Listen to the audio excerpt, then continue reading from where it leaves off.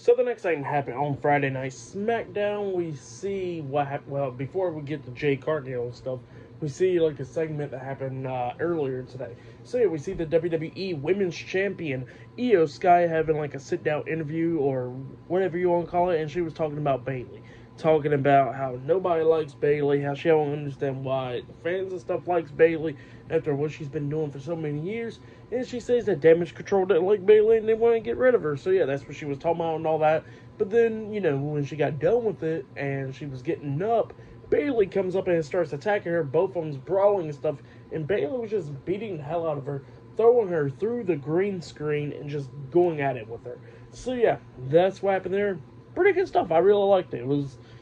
It was like, well, it ain't new, but, you know, something we haven't seen in a while, you know, with that stuff. But yeah, pretty good stuff. But yeah, then after that, we see the SmackDown general manager, Nick Aldis, in the ring. And he gets the contract, and yeah, he introduces Jade Cargill. So yeah, Jade Cargill comes up. She says that she did sign a new contract for SmackDown. So yeah, she's a part of the SmackDown roster. And she says that, you know, that there is a lot of great talent in the SmackDown women's locker room, but she says that none of them is like her. She says that she's a superstar and all that, and that none of them's like her, and then they got an issue, they come out there and deal with it. So yeah, that's what Jade Cargill said, and she says that the storm has arrived.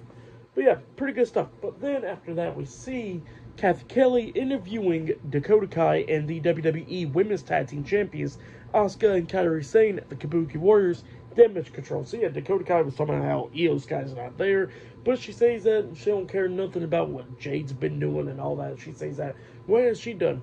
Done nothing. Why is she here? So yeah, that's what Dakota Kai said, and she says that she's going to take care of Bianca Belair later on tonight. So yeah, I'll see you guys later until the next thing that happens on Friday Night SmackDown. See you guys later. Till then.